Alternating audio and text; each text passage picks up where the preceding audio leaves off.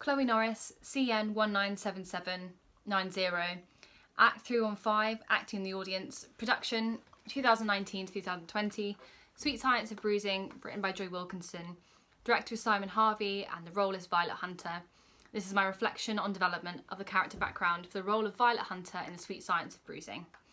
So the character I've chosen to present is Violet Hunter, as I love playing her and it was the part I was cast in, so I wanted to stay working on the same character. Many things that I love about this play is it's all about female empowerment, and when me and Simon were talking about the play as a whole, he was saying that he thinks about the suffragettes and how much they did for women's rights and equality, and it's amazing that this play was probably about 50 years prior to that, and still women are fighting for their right for equality, and it's done in such an aggressive way. It's done in such a different way, that's why I've really enjoyed it. And also she's presented 4 protagonists that any of us can relate to. They've all got a fight, they're all fighting for something, for better lives, for money, to change their circumstance, for their dreams. That's why I love the play, because it's easy to relate to each of the characters. And also, me and Simon are discussing the fact that within the Olympics, women have only been allowed to box within the last decade. So the women have only been in the last 2 boxing in the last 2 Olympics. So this play being written now shows that women have always been boxing and women have always been fighting, and shows how far we've come with lots of things, with lots of women's rights, but also how far we haven't come. And that even though these women in Victorian England were trying to fight to get what they needed to get to, now even it being a recognised sport, women still aren't even giving the opportunity to show their worth. And so it's a great play for the time, for when it was written. And it's also a great play, it's very current for our modern day. So Violet Hunter is an upper class woman in Victorian England. Her dream is to become the first female doctor. And I think that's one of the only reasons she enjoys being a woman, is because she's a woman, she can become the first female doctor, and everyone will know who she was and everyone will know her name. She says she wants to make a difference for women as a whole, but she really wants to be a doctor for herself, and just so everyone knows who she is and what she's achieved. She has no desire to be a wife and seems uninterested and naive to men and her own sexuality. That's why I love playing her as well, but because her gender doesn't really come into play. She isn't girly, she isn't very feminine. She just wants to be a doctor, wants to get her dream, and will do anything she can to get it. She doesn't think about how that makes her look. She doesn't care about the consequences. She just knows what she wants and she's going to get it no matter what. Which has also been nice. It's been quite freeing not to have to, even though she obviously feels the constraints of society, and as a woman she's not allowed to do so many things, and she's only viewed as an object, a possession, like she could only be a wife and a mother. And there's even confines within society nowadays. So to be able to play a woman that doesn't care about any of those things, she's frustrated by the things she can't do, but she won't let it affect her. She just has to get she's blinkered just to her dream, which I thought was really cool. So in rehearsals we came up with a list of words to describe each character, and Simon wanted us to find contradictory personality traits. So Violet is selfish, but then she's also quite compassionate at points. So the words I chose in the end for my piece were ambitious, selfish, flawed, arrogant, prude, judgmental, naive, petulant, capable, entitled, and brave. So I thought these words showed her off the best. And throughout the play she's mostly selfish and driven, and doesn't really care about how she affects other people because she just wants to succeed. And it isn't really till the end of the play where she shows some real compassion. And that's why I've enjoyed playing her so much, because she has so many layers to her, and she's such a contradictory person, like people are anyway. So she feels like a really real character to play. And it's nice that she isn't likeable, because it makes her fun to play. When I was deciding to create my monologue, I couldn't decide which part of the play to choose, because within the play and within the scenes, Violet has lots of snippets where you can see her character, we can see her personality and see different sides to her. So when she's with James, the doctor, the man who wants to marry her, she is selfish, and because she doesn't, all she wants from him is his money, nothing else. She's also brave, because to even ask him for those things is putting her life at risk. And also the fact within the play, they're talking about the fact that papers have been written saying that men are superior to women, and it's widely known and respected, and that's just is how it is. So the fact that she's going to him for money shows how brave she is, how driven she is, and how unknowing she is to her own sexuality and what he might think of her. All she cares about is being a doctor. And also then with her scenes with Aunt George and Emily, she also shows her entitledness, and how entitled she is, because she's asking for money from them, but she's not really asking. She expects it. And it also shows how unknowing she is of her privilege.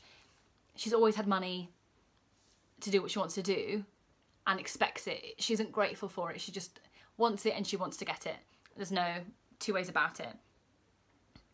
And because Aunt George really blindly supports her and gives her what she wants, she shows how petulant she is and how childish she is. Because when she doesn't get what she wants, she acts like a child, like a spoiled brat, basically. And that's also really fun to play.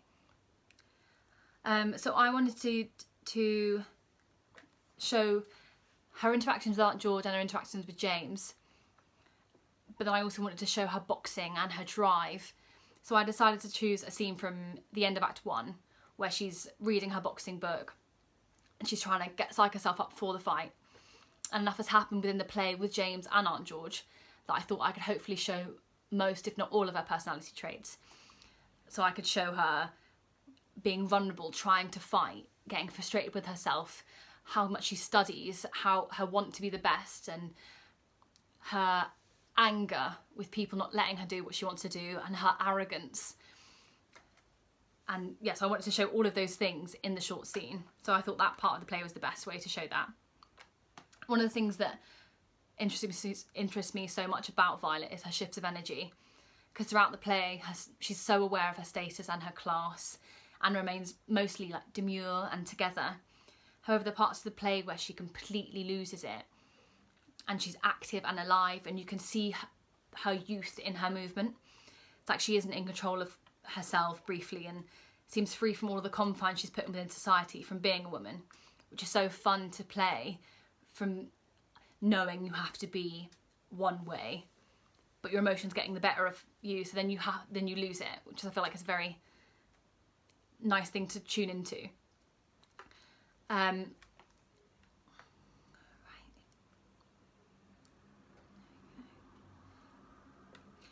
And throughout the play, I wanted to make sure that it seemed, throughout the piece I was creating, it showed that Violet had lots of arrogance and she thought herself better than most people around, if not everyone around her, and especially the girls. And that people in her life seemed to be chess pieces to get what she wanted to get, as opposed to people that were important to her. I also wanted to say that how much I loved our rehearsals with Simon, and I'm so sad they got cut so short, as it was the best time I've ever had at uni, as it felt like a snippet of what might be to come within my career. And he also created a really supportive environment where everyone felt listened to and there was no judgment, and I think we all felt that we could do our best with help and support and guidance, and it was, yeah, I just loved it. A few things I struggled with our rehearsal process was pushing my choices, making sure that every decision I was making had a clear intention. And this, to try and do this, I think I had to read the play over and over to make sure I knew everything about the play and I knew everything about Violet, so that the more I knew, the more pushing my choices was clearer. Because the more understanding I had,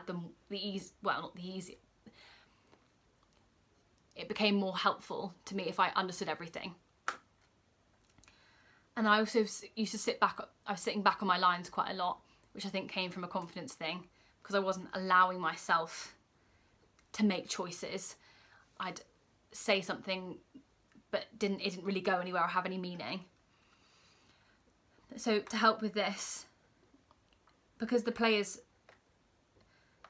so concise and makes so much sense, I needed to make sure everything had a clear intention. So sitting back on my lines wasn't helpful to me in any way. I needed to make sure I understood everything that's happening.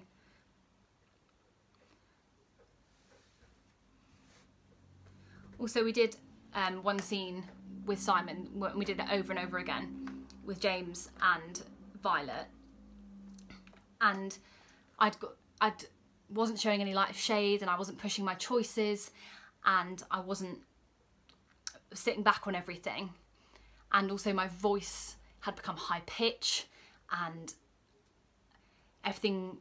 nothing really had any meaning.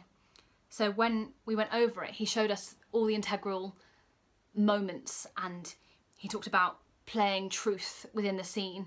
So we upped the stakes, and he told me, like I said previously, about what could happen from Violet asking this.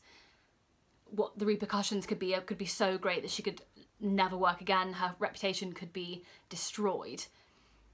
So then the scene became more exciting, and I understood the lines more, because there was so much at stake. They were talking about other things, and they were trying to divert from what they wanted to say, because they had to build up so much courage to say what they wanted to say. And that's what I loved about it, because once I understood about that also helped with my light and shade, because I could analyse the punctuation and I could actually drive towards something, because I knew what was to come. I felt, how would I feel in that situation with really wanting to say something but not knowing how to? So then it helps me know where to stress the lines and where to show parts of light and shade. It was nice to be present in that moment.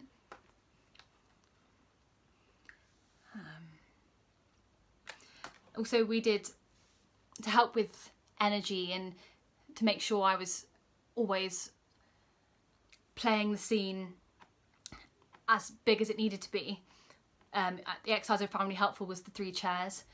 So it's where chair number 1 is told an action, and then 2 and 3 mimic that action, but they make it bigger and bigger. So then when we were rehearsing, it made me think that I need to always be at a 2 or a 3 with my performance. And then that also ups the stakes, that you have to be performing to a certain level for everything to seem truthful and for you to actually feel those emotions yourself. Also, to help with my voice, Gemma's sessions were amazing, because she got us to go through our scenes and worked on travelling our voices out into the space and breathing exercises. And I said earlier, my voice was, when I did Violet, always went up, even though I normally have a low voice just from nerves. And she worked on lots of breath work and ways to keep my voice in my lower resonators. And it also helped me feel more grounded when I did those exercises, which also helped further my character and to understand her. And also that's something I think I'm always going to struggle with being able to place my voice in the right way without being nervous. But doing these exercises with her and doing this piece has really made me think about that a lot more and making me practice, which I think is really helpful.